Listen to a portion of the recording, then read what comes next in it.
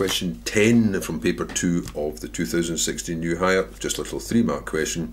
It's essentially an integration question where you've been led to the answer in part A. So it says, given that y is equal to this, find dy by dx. So dy by dx, because it's ready to go. So you've got a function of a function, you'll be using the chain rule.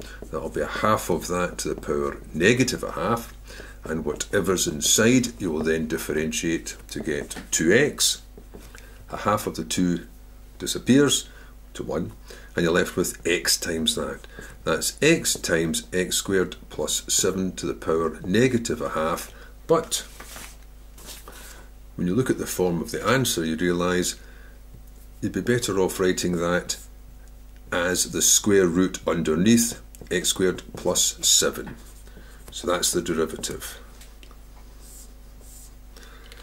And of course, what's happening here is, if you were to see that as the derivative, you would know that if you were to integrate it, it would go back to this.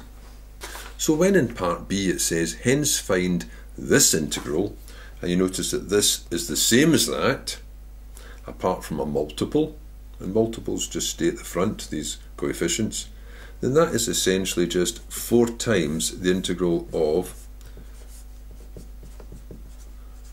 the expression you've got here. So that integral must go back to this.